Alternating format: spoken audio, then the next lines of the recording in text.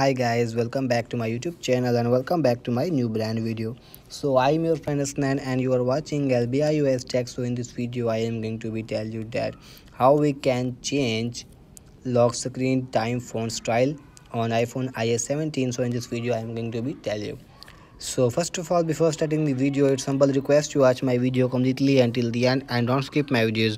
And if my videos were informative and were interesting for you, then please don't forget to subscribe my YouTube channel and hit the bell icon for my new video.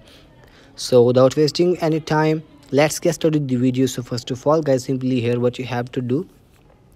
Go to your setting app in your device, and after that now here you have to simply scroll it down. Now you can see here wallpaper, so you have to simply type on it here. And after that now here you have to type on the lock screen customize. And after that now here you can see this is my time font style, so here I will change it, so type on it.